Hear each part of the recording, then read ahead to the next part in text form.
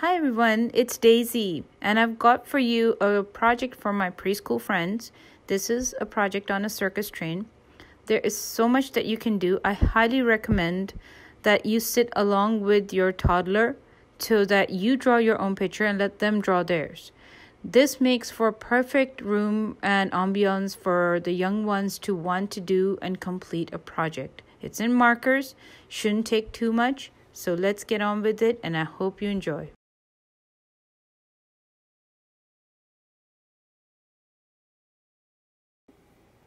Welcome back, and our project for today is going to be for our preschoolers. It's called the circus train.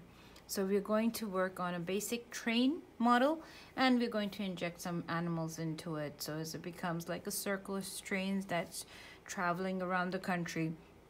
So the first step, when you are working with your young ones, you want to draw your picture and you want to let them draw next to you so that you can work simultaneously, and that way the child is encouraged to work. Step 1, right here at the front, and they can put this anywhere on their paper, does not make it incorrect. It could be right there and you would just go along with it. But let's start. So come down to the corner here. I want you to start by making a straight line. This is your front engine. Touch the front, go up, touch the back, go up, and now I want you to close it. So in essence, you made a box. And this is our main train engine. Now, the main train has also got a front. So I want you to take the bottom line and extend it out a bit more, and then touch the top corner and connect it up for the front of that engine that is at an angle. You want where the steam would come out, so go ahead to the front, top, 2 short lines up, and I want you to close it with a straight line, but notice that the straight line is just a little bit longer, wider. Go on top of this and make a short line in the middle. So bigger line, shorter line. Remember to stop the video where you feel you want to work and then restart it again. So close it up.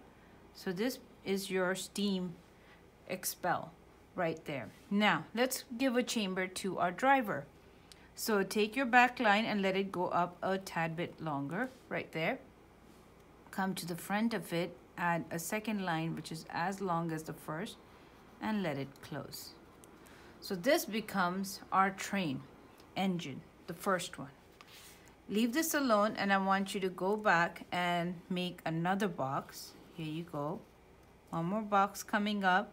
Remember how you did the first one? Yeah. So it's just as simple as that one. And you're going to add another box. Leave this one alone, go back and add another one. Remember, in the engine, only the front one takes a little extra work, but the rest of them are just boxes that you can add. And you can add 2 more, you can add 5 more, whatever you want. So if I wanted to, I could add 1 more, but I'm going to stop this right now. So now under this, the train wheels. You can't see the full circle because it kind of hides under the body. So you're going to create like a little bit of a round, 1 and 2, like a curved line. And I want you to use your black and ink it in. Remember to pause that video when you want time to work on a certain part. So this gives you wheels. Now go ahead and add it. I have run this project with a whole lot of preschoolers in a whole lot of schools, and I've got the most adorable little results, and it is always so good to watch how the kids are able to engage with this project and really get the most out of creating this fantastical kind of a train that brings with it the circus. So this becomes engine, train box 1, train box 2, engine. Now, to connect, it's as simple as adding a line between the two, add a line between the two. How about the animals? Coming out of the first box, the giraffe is a bit long, so the circus master made sure that the top of this box was open for the giraffe to stick his head out. So from the front, short line, and then I want you to create from the back another line, but notice you will go up a little bit higher and you will bring back the neck. So you want to finish on the same line, but you got to make this longer. Now, to make the head, a circle, just like this. Remember, giraffes have ears and horns, so you're going to make 1 horn, 2 horns, and then you also want to make your ears, right?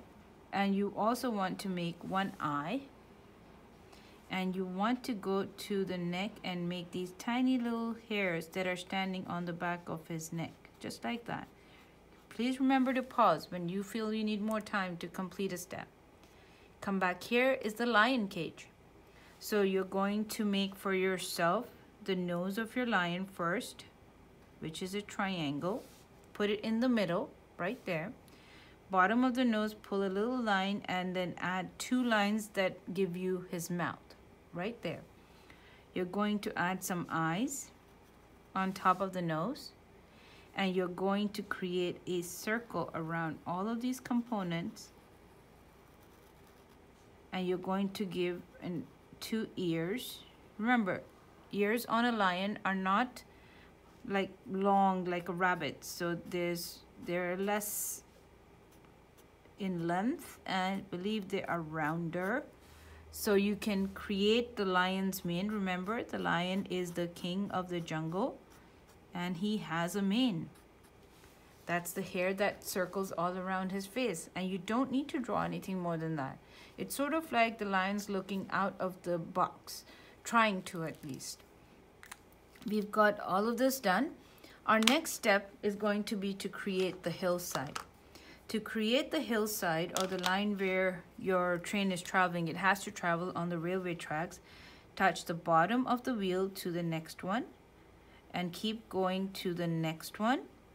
Now connect to the tip of the next one, to the tip of this one, to the tip of this one, and let it just go off your paper, and let it go off your paper. This is your train track that the train is traveling on. The hill is right next to it. So I'm going to take a green, and I'm going to draw me a line that's a little bit away from the track. Because remember, when they have to create the tracks, they have to put down all those logs so that there can be a place for them to put down the wood slabs that they have to attach that heavy metal track on. So there's a lot of work. We watch movies nowadays that kind of relive for us the process of making these train tracks all across the great country of America. So this is my hill right here. The train is traveling on it. If I wanted to, I can make a sun in the sky. Make a circle, and let's make sure to add the sparkly lines. It's a beautiful day, and the animals, I'm sure, would love to get off the train and just go in for a walk wherever they might be. But they have to get to the next town so as they can take care of performance. Now, the area around this is done. Let's color in our animals. So remember, the lion is supposed to be sort of like a yellow, so I can use a yellow right here. For my giraffe, the giraffe has got spots, but essentially it is also a yellow kind of a main skin color. So I would like to use, remember to trace your lines before you start putting your colors in. Really important. Then I'm going to grab me some brown, and I'm going to make some little like spots. The spots on a giraffe's body are not perfect circles, so you don't have to try to make for perfect circles. You just need to create those sharp lines. It's like small geometric kind of shapes, so they have straighter sides, but they're not perfect squares either. So that's what you're looking for. Now, to color the boxes themselves is something you can change your colors around on. What do I mean? You can use any color that you like, and you can change it up. So for example, this is my blue box holding my giraffe, who is so friendly and he's so nice that he's not trying to move around too much. You know, sometimes the train has to pass under a tunnel, and when it does that, it needs to make sure it doesn't, the animals put their heads inside, don't they? Well, I mean, they should do.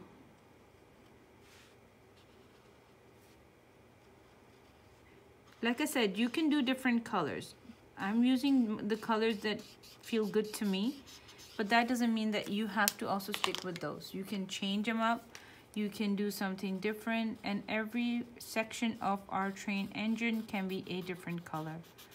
It makes for a more colorful picture, in my opinion.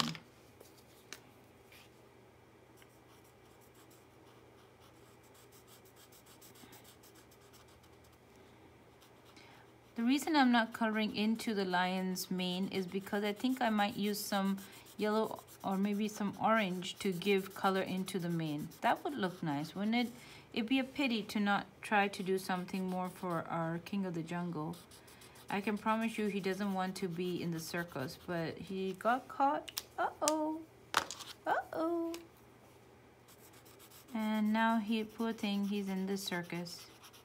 Wonder if you kiddos have seen that movie, Madagascar. That is so adorable.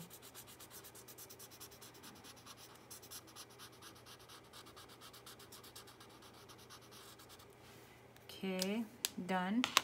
Now, try this one. I can use pink. Why can't I use pink? Maybe there is a pink train out there somewhere.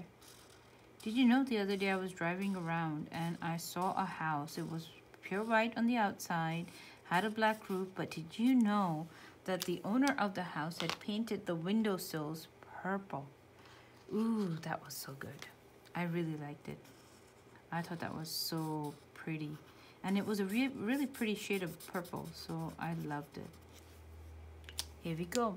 Now this is our circus train. Like I said, you can add more boxes. You can add more animals if you wanted to. But this is enough work for our little friends, and this is a preschool project. So allow your preschoolers to work at their pace. Do not need to rush them. Remember to draw your own pictures alongside them if you want the most out of this project. Do not assume that they will just take it up just because you've turned on this particular video. I've worked with enough kids to know that companionship goes a long way in helping kids to kind of want to do things. When there are others involved in it, they enjoy themselves. And of course, you, the mother, father, grandparent, or maybe even an elder sibling will probably be the person of choice for them. So enjoy this project. See you in my next one.